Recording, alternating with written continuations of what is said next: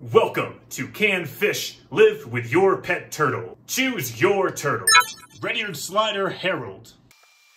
Choose your fish mates. The Convict. The Sucker. Great choices. Round 1. Live.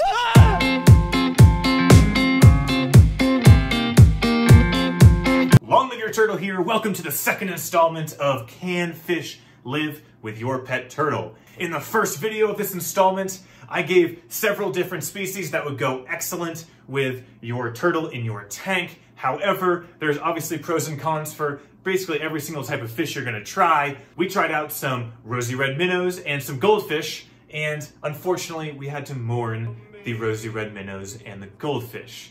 However, I think today's options are gonna do excellent. And there's a couple reasons for that. Number one, and to be fair, or I guess unfair, when I did my first video with those rosy red minnows and those goldfish, I had 3 slider turtles in here and even less places for them to hide. So it was gonna be a pretty difficult survival situation for those fish. Now, since then, I've added a couple more decorations, and I've actually removed 2 of my turtles, and they're now in a turtle tub somewhere else. So now it's just Harold in here, and I think she is ready for some fish mates. So like I explained in my last video, turtles are pretty aggressive in tanks, and they basically think that any fish, or even like rocks, are food, and they're gonna try them. And of course, this depends on your turtle's general temperament. You can have turtles that are very aggressive and will just chase a fish around until they get out of breath, get their breath back, and continue to chase this fish until they get their snack. You can also have a turtle that just kind of sits around and waits for your fish to come by its face, and maybe it'll take a lazy bite, but those are going to be turtles that are way easier to house fish with. Another great strategy for introducing fish is to introduce them when your turtle is very young, and then your turtle will get a little more used to the fish that are around while your turtle grows up. Now, I don't really have that luxury, but I think the fish choices we have today are going to do excellent. So let's get to our first choice. Our first choice of fish is going to be the Convict Cichlid. Convict cichlids are part of a 2,000 plus different species of fish in the cichlid family. What makes cichlids awesome is they have all sorts of different cool colorizations, different shapes, different sizes. Many of the breeds can be quite aggressive and territorial, which is always really fun to watch.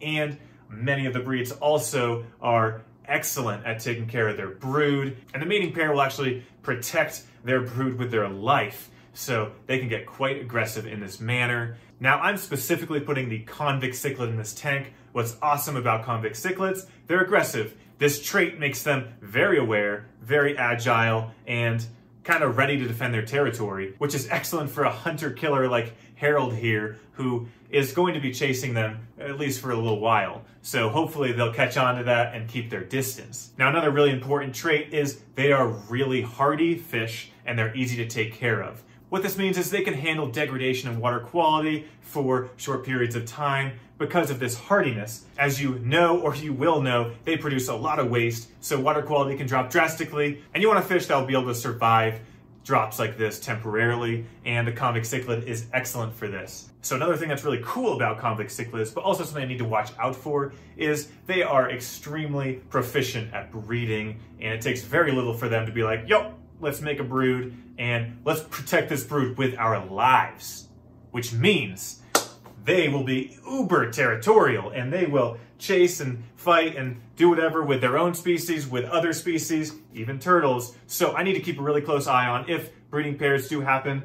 And I don't want them stressing out Harold so much that Harold becomes unhealthy, is just stuck in like one little corner of the tank because they're so territorial. We're gonna keep track of that, and we're gonna make sure that that's not a problem. Otherwise, these fish will have to find a new home. So Convict cichlids are gonna stake their territory. They love to burrow around in sand, but they also like cave-like structure and places to hide. So I have driftwood in here, and I have this turtle-proof decoration. It's turtle-proof because Harold can't move this around. It's stuck like that, and I have a video actually showing how I made a turtle-proof decoration. You should check that out. But I am hoping that these vases here will create great caves for our cichlid friends. All right, so our second contender and potential roommate for Harold here is going to be the Hypostomes Plecostomus, and I'm absolutely sure I said that wrong, but they are otherwise known as the common pleco, or the great suckerfish. Just kidding, I added the great because common is it's just so sad, so sad. But as the nickname suggests, these common plecos, so common, they have a sucker-like mouth. They can adhere to the glass or different ornaments in your tank or food. And in my opinion, it's pretty cool. So these suckerfish have armor-like plate scutes on their head and on the back of their body. And these help protect them, which can be a great trait for our tank here with a turtle. In general, these guys are from the catfish family, so they're extremely hardy and they can take water quality swings like we talked about before, pH levels or different temperatures. And they're a little aggressive, so they're not gonna be totally docile and not know what to do with another predator in the tank. So something pet stores don't tell you, and a lot of people make the mistake of, is common plecos can get up to 16 inches long plus. So that is a humongous fish. And it's just important to be aware of that for the tanks that you're planning to have in the future. Right now, they're only about 2 inches, so they have a lot of growing to do. And this is a 75-gallon aquarium, so they have tons of space in here. Plecos are omnivorous. They'll eat all sorts of things. They'll eat plants, crustaceans, fish. So they're super not picky eaters, and they'll even eat algae. So one thing people get plecos for is to clean the algae off their tank, because algae can start to build up and look terrible on the tank glass. But you should also know that these guys will create a lot of waste. So while they might be cleaning that algae off the tank, they'll also be pooping a lot, and they might affect your nitrogen cycle. So just make sure you have a lot of filtration going on. I have a turtle, so I am super confident that I have plenty of filtration to handle the waste that is produced by these plecos. But all this talking, the convicts are anxious, the plecos are anxious, and Harold's anxious to see what it's like to live together. Let's get these guys in the tank. I'm gonna acclimate them to the water. I'm gonna add them all at the same time, hopefully to kind of create a little chaos for Harold, so she maybe has a hard time figuring out where to go and what to eat, and hopefully tires herself out enough that these fish can get themselves settled in their new home. So, without further ado, let's get to it. Let's get the fish in the tank. Round 1, live.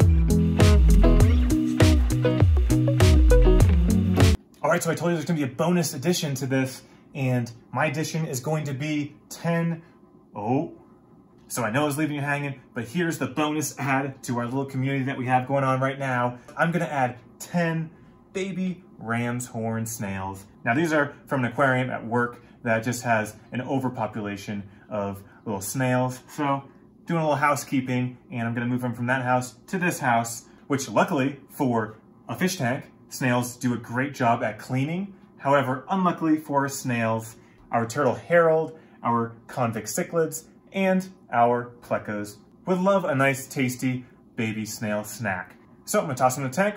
Hopefully they do well. Who knows? Let's do it. Woo! Let go. Roll. All right, coast is clear so far. Everyone is accounted for. I'll check back in a week, let you guys know how it goes. All right, you guys, this is really exciting. It's been 1 week since I put the 4 cichlids, the 2 suckerfish, and about 10 little snails into our 75-gallon aquarium with my red-eared slider Harold. And that 1 week period is critical because if these fish survived that full week, it's really safe to say that they will probably be long-lasting members of our new community tank. So let's cross our fingers and let's take a close look at what's going on in this tank. All right, let's see what's going on in the tank. Let's see who's doing what. Oh, over here. All right, we already have 2 of our convict cichlids coming out, seeing what I'm doing. So these are awesome fish just because they're so interactive, so curious. They've been hanging out in this driftwood a lot. I've been keeping an eye on these fish all week, of course. They've actually been hanging out in the vases a lot too. Don't know if anyone's in there right now. Oh, so there's our number 3 Convict Cichlid doing great. Yeah, he's been hanging out around the vases. Those 2 are back again. What's up, guys? Oh yeah, check him out. He's got his little territory. Oh, watch out, friends. Go get him. Now I'm gonna be honest, guys, we did lose one of the suckerfish, and it was on that first day I actually watched it happen. It was a little heartbreaking because Jaws Harold came up behind the suckerfish. Suckerfish didn't even bat an eye at this major threat, and Harold got a big bite in, and it was over. But I do have one suckerfish who's doing awesome. He learned immediately to keep distance from that turtle. So he's been kind of sneaking around the driftwood a lot and sucking on places with great cover. So in this back corner, you can see here, I have a lot of driftwood, I have a big sponge filter, and I have some plants. This is actually where all the fish will kind of congregate when Harold is being a little feisty, because there's a lot of cover over here, and it's been a great place to kind of de-stress and just hide. So that worked out well. Yeah, those vases did great. They're all gonna grow quite a bit bigger, especially the Pleco, of course. Everyone's gonna get a little more comfortable with each other in time, and they probably won't have to hide quite a bit as much. All right, this is so cool. We have 4 cichlids. They're staking out their territories, and they're doing just fine in this tank. They're using all those natural instincts. They're surviving that constant onslaught because they are used to it in their natural environment. Unfortunately, we did lose one of the suckerfish, RIP suckerfish. But on a positive note, the other suckerfish did figure out I need to stay away from that red-eared slider beak, and it's been doing great in the tank, so hopefully he grows up to be a big old sucker. In the spirit of the games, Convict Cichlids and Suckerfish win. Excellent. Well done, convicts. Well done, sucker. Good luck, snails. Thanks for watching. To answer the question on the whole video, can fish live with your turtle? This is proof that these fish can with this turtle. It's awesome when you can put together a little community tank for your turtle. If you like this video, give it a thumbs up. If you have comments, throw them in the comments section. If you have suggestions for future community fish that might possibly go well in this tank or in a turtle tub with 2 other sliders, throw in the comments as well. My next video is going to be how I built the basking platform that you see on the left there. And if you're interested in that, definitely stay tuned for that video. Otherwise, thanks for all the support for this channel. It really keeps me going, and I'm going to keep making videos. And hopefully those videos are something you enjoy, because I actually enjoy making them. So see ya!